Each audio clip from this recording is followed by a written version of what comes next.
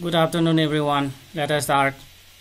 Today we shall discuss about distribution of precipitation in the world. Now let me present my screen.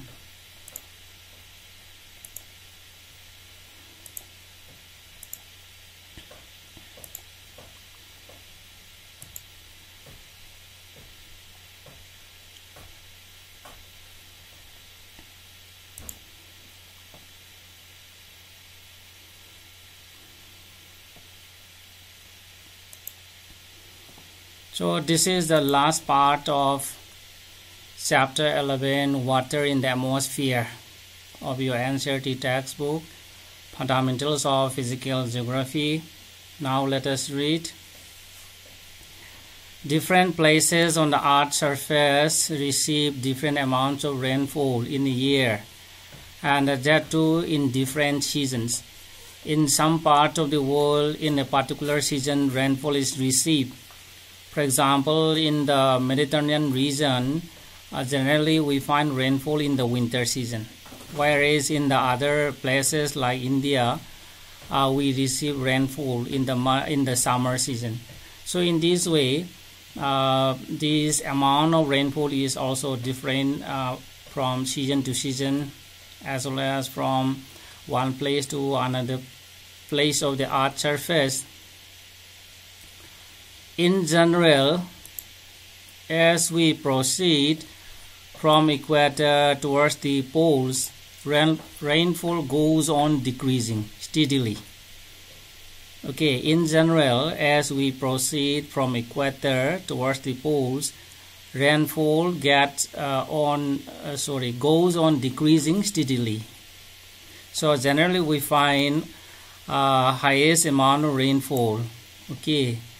Along the equator. See here, here we have this equator, and along the equator we find this highest amount of rainfall, and as we move away from equator towards the pole, the amount of rainfall is decreased, and towards the south pole also the amount of rainfall is decreased. See here in this map, these lines are known as isohedges. Okay, see here.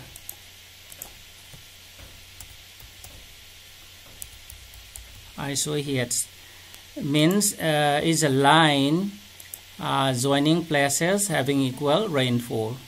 Okay, and see here, as you move away from equator towards the pole, the amount of rainfall is decreased or precipitation decrease. See here in the polar area, okay, here we find 25 centimeters of rainfall, and along the equator we find a rainfall between 250 to 300 centimeters in a year. Okay, so in this way, as we proceed from the equator towards the pole, rainfall goes on decreasing. The coastal areas of the world receive greater amounts of rainfall than the interior continents. Okay, see, generally coastal areas are affected by these seas. Okay, so places located nearby the coast, okay, are experiencing these onshore winds, and hence we have rainfall. Okay, see here, this is continental interior. So in the continental interior here, the amount of rainfall is very low, 50 centimeters, for example. Whereas nearby these coastal areas, okay, so it is around 100 in some places, or sometimes here in other places, okay, we find even 250 also. And the rainfall is more over the oceans than on the land masses of the world, because of being great source of water. We know that oceans are the great source of water vapor, and that is why we find more rainfall in the oceans, okay, over the oceans, as compared to the these land masses. Okay, see here also, if you see these isoheads. Okay, here also in the southern hemisphere also, here 100 centimeters, whereas over the continent, central part of Australia, it is only 10 centimeters. Okay, and likewise here also, as I pointed out earlier, it is only about 25 or 50 over the continents, but it is around 250, 100, okay, and so on over the oceans, because oceans are great source of water vapor. And between the latitude 35 degree north and 45 degree north and the south, okay, between latitude 35 and 40 degree north and the south of the equator, the rainfall is heavier towards the west coast. Why? Between latitude 35 and 40 degree north and the south of equator, rainfall is heavier on the eastern coast and goes on decreasing towards the west. As see, it is because of the trade wind. See, we have to remember this diagram. Okay, see here. This is 30 degree north and this is 30 degree south. Okay, and here between these areas we find these trade winds. Okay, this is northeast trade wind and this is southeast trade winds. And these trade winds, okay, so these trade winds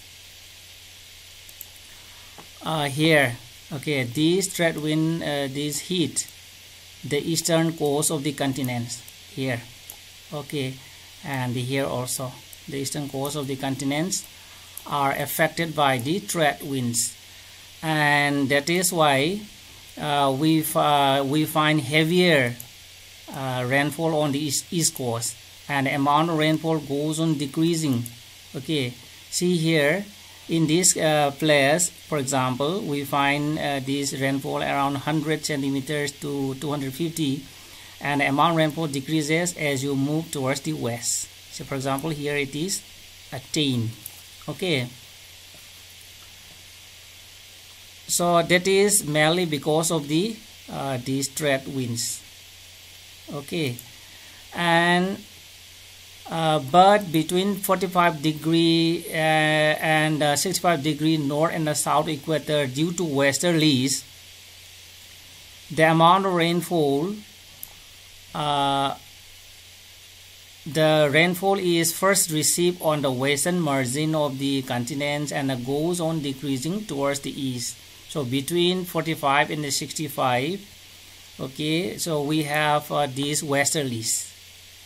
Okay, 60 degree north is here and 60 degree south is here. So between these 30 and the 60, okay, we have the westerlies, the westerly winds. And because of these westerly winds, here in this case, so generally we find more rainfall on the west coast. So this is the west coast of the continent. For example, this is the west coast of the continent. And here also we have the west coast of the continent. Here the amount of rainfall is 250 centimeters. Okay, and here this is the west coast of the continent. So between this 45 and 65 north and the south of equator, because of these westerlies, okay, because of this westerlies wind, that is planetary wind, the amount of rainfall is heavy on the west coast of the continent and the rainfall goes on decreasing towards the east. And wherever mountains run parallel to the coast, the rainfall is heavier on the coastal plain and on the windward side, and it decreases toward the leeward side. About this we have discussed yesterday also. Okay, so in this case, just a reminder diagram. Say this is a coastal area and this is a high mountain. Okay, and here let us say this is the sea, and from the sea rain bearing wind is forced to rise up the slope of the mountain. It is expanded and cool down, and because of that clouds are formed, and here we have heavy rainfall on the windward side.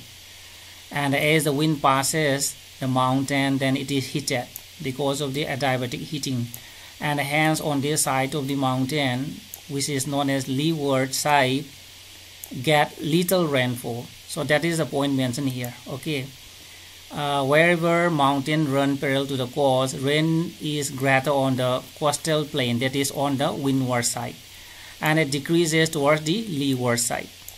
Okay, see here, this is the leeward and this is the windward side.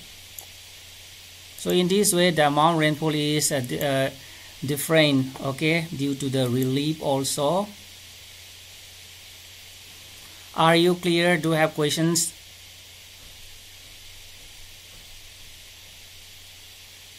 No, sir. Okay, then let us proceed. So on the basis of amount of this annual precipitation, major precipitation regimes of the world are identified as follows. Okay, precipitation regime means this division of the worlds, okay, into these different categories, like over 200 centimeters per year, between 100 and 200 centimeters per year, like that. So this is what we call these precipitation regimes. Okay, so let us read. The equatorial belt, the windward slope of the mountains along the western coast in the cool temperate zone, and the coastal areas of the monsoon land receive heavy rainfall over 200 centimeters per annum. Okay, equatorial belt, windward slopes of the mountains, then western coast in the cool temperate zone where it is affected by the westerlies, and the coastal areas of the monsoon region receive very heavy amount of rainfall over 200 centimeters per annum. Okay, so here we have another map also, and here these are the precipitation regimes. Okay, so the first one is over 200 centimeters, and see the color code. Okay, see here, west coast of India, for example, India is experiencing monsoon, and west coast of India, then west coast of this Myanmar, Thailand, and this equator region. Okay, here equatorial regions. Okay, and here also equatorial, and these equator regions, Amazon. So all these areas receive very heavy amount of rainfall over 200 centimeters. So this is the first regime. And after that, we have interior continental areas, okay, receive moderate rainfall. Interior part of continent receive moderate rainfall varying from 100 and 200 centimeters per year. So the next regime is, okay, here the regime is somewhat different, but ignore it. Actually here, continental interiors here, okay, here and here, in case of India also here. Okay, and these continental interiors receive this moderate amount of rainfall, that is according to our book 100 to 200 per year. Okay, and the coastal areas of the continent receive moderate amount of rainfall, that is 100 to 200 centimeters.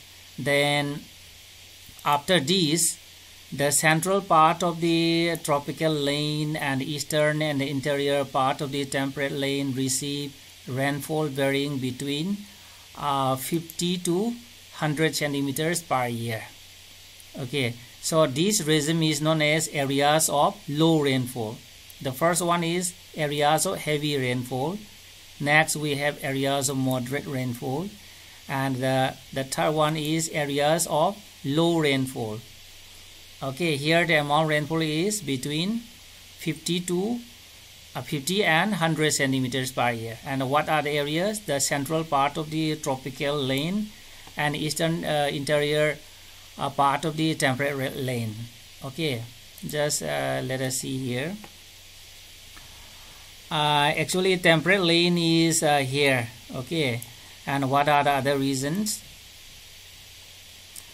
Central part of tropical lane, central part of the tropical lane. Tropical here, this is the okay, here actually equator. This is 30 is here, then 20 is here, and equator is here. Okay, equator is here, and here this area is known as tropical area. Just you may see another diagram also here.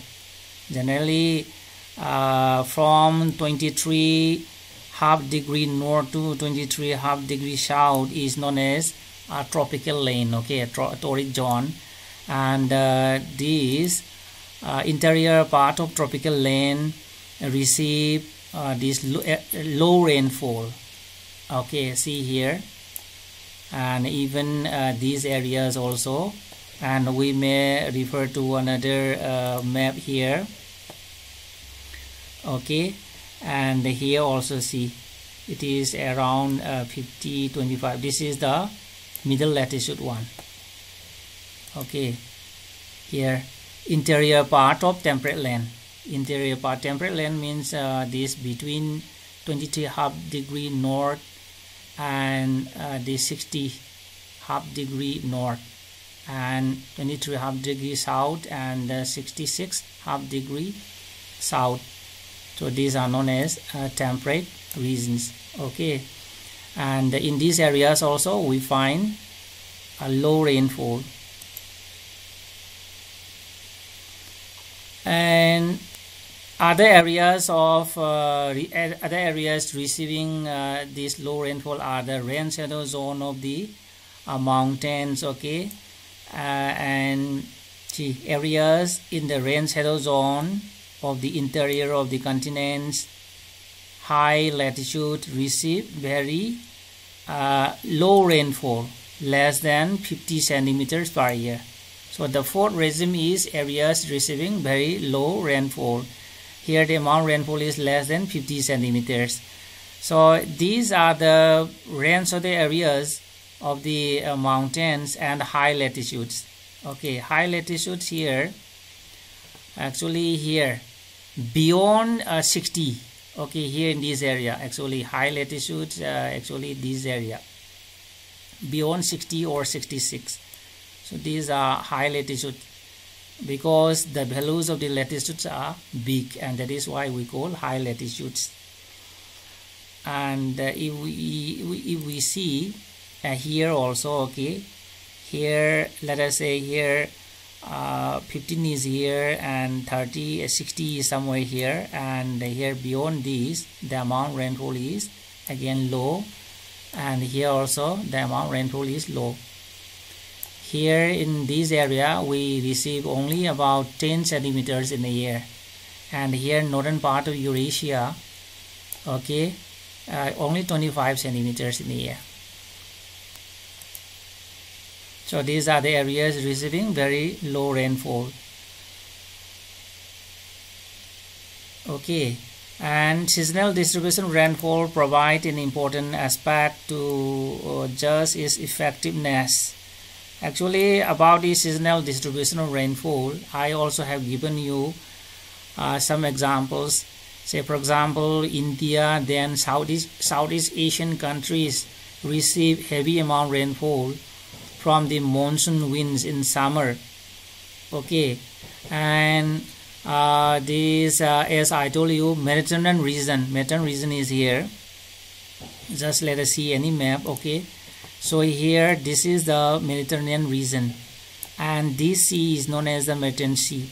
So this region surrounding the Mediterranean Sea is known as Mediterranean region, and these areas receive rainfall mainly in the winter season. So in this we find seasonal differences in the rainfall also. Similarly, you may find such type of climate even in the USA also. Okay, western part of this North America also, you may find some areas where Mediterranean type of climate is found. Okay, So any question from your side?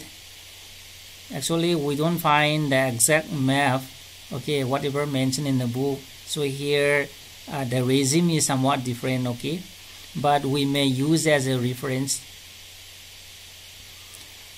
See here up to here, from here up to here is known as areas of, according to our book, areas of very low rainfall. This is this one and this one. These two sets represent areas of these very low rainfall. Okay, then next we have 50 to 100. Okay, and then say next to, we may say these two, we may say areas of low rainfall. Then we may assume this one areas of moderate, and so this is the areas of heavy rainfall, and accordingly you may analyze. See the color code, see. So this is the northern part of Africa, and here we have a desert. What is the name of desert? Sahara Desert. Okay, and likewise here also we have Gobi Desert, a cold desert. Okay, and here also we have this Kalahari Desert also here. Atacama Desert is here. That is why we have low rainfall. And this is also desert areas. Okay, and here also Arizona. Okay, desert areas. So in this way you may see the index and analyze it. Okay.